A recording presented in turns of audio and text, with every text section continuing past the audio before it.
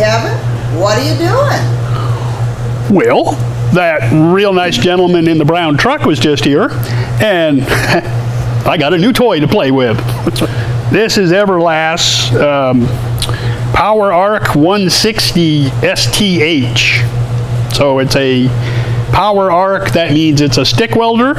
It's also a TIG welder, but it's got a couple of extra little features here that are actually kind of nice for a little tiny machine like this. So one of the cool little features that this machine has that I don't think you find too often on these little 160s is it's lift start for the TIG or high frequency for the TIG. And that's a good thing. That's handy right there. Just the rest of the panel, you know, you got your TIG switch, your stick, amperage control, and post flow. And then just the connections for your gas outlet going to your TIG torch, negative, positive, and your control. So you can hook it up to the torch trigger so you have some kind of control over your torch. On the back of the machine, pretty basic on the back of the machine, just your on-off switch, your gas inlet coming from your bottle, and a power cable. And what do you find at the end of the power cable but a 110-220 adapter? So it's a dual voltage machine, 110-220. 160 amps, you know, a max output on 220. Probably, we'll check in a minute, but probably down about 100 amps on 110. The rod holder for your arc welder function, nice 300 amp rated stinger, you know, big, heavy. It's going to last a long time for this little machine.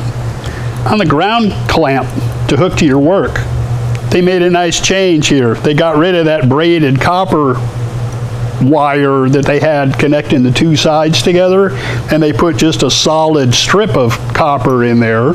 We'll see how long that's going to last, but I bet it'll last longer than the copper, the braided copper does.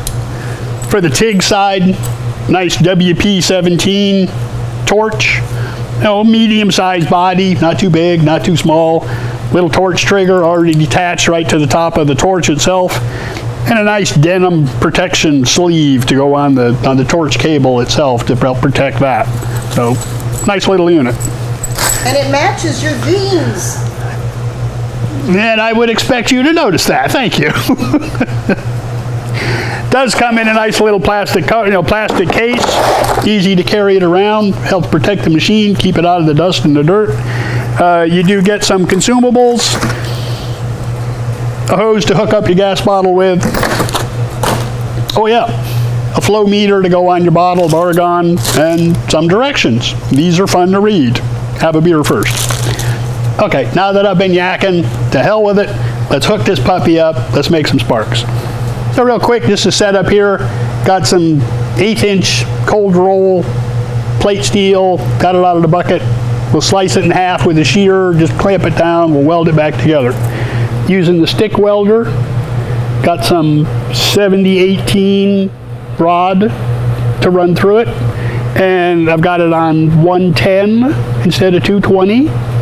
And let's just for my edification here, just to see what the max and min is, maximum and minimum amperage is on 110.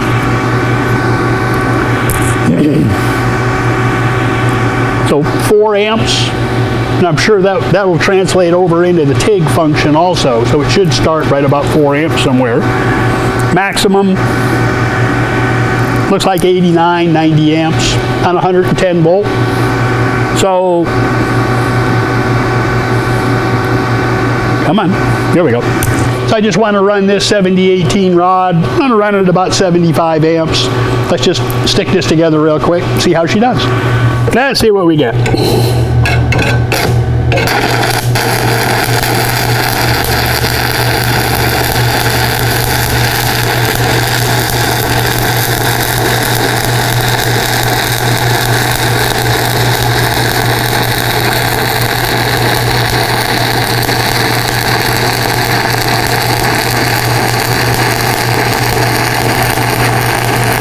Don't weld it to the table. So let's see how I did.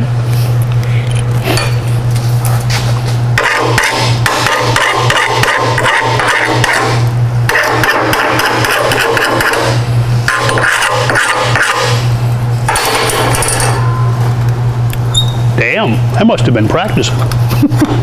Looks pretty good on this side.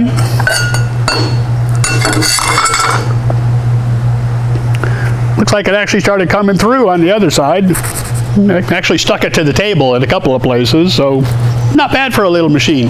But we'll have to break out that AHP at 160 I got in there. We'll have to have a little shootout and see which one does better. But looking around online, found them down about 350 at the lowest. So Google is your friend. Go out there and check and see what you can find. The Everlast PowerARC 160 STH. Not a bad little machine. So you guys are going to pop out to Facebook for me, Kevin Caron Studios. Come like me out there. Follow me on Facebook. Don't forget to look for me on Instagram as well. And I'm going to get out of this and go get a cold drink because it's about 110 in here right now. I'll see you guys next week.